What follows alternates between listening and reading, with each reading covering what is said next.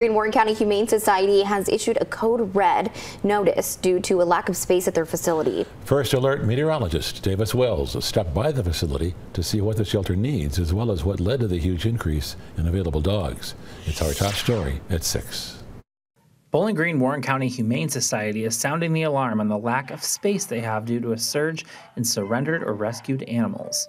Lawerence, adoption center manager, says not only are they full, they are over capacity throughout the facility. Within the past week or so, we've taken in 130 plus new animals, which is very unusual for this time of year. Usually we see a bit of a decline in the winter time, but unfortunately this year it just keeps climbing and climbing.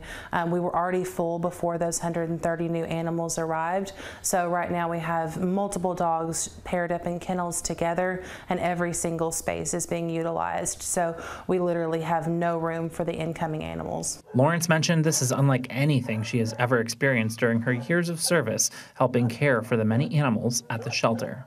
Normally during the fall and winter the numbers start to kind of taper off. For some reason this year they just haven't. You know, spring and summer are instinctively kind of the breeding season for animals, so that's when we tend to see a lot of puppies and kittens, but that just has not slowed down at all this year. I've been here for 18 years and this is the most full that I have ever seen it during the winter. With over 150 dogs to choose from, they are providing discounted adoption rates of only $25 for all dogs and puppies.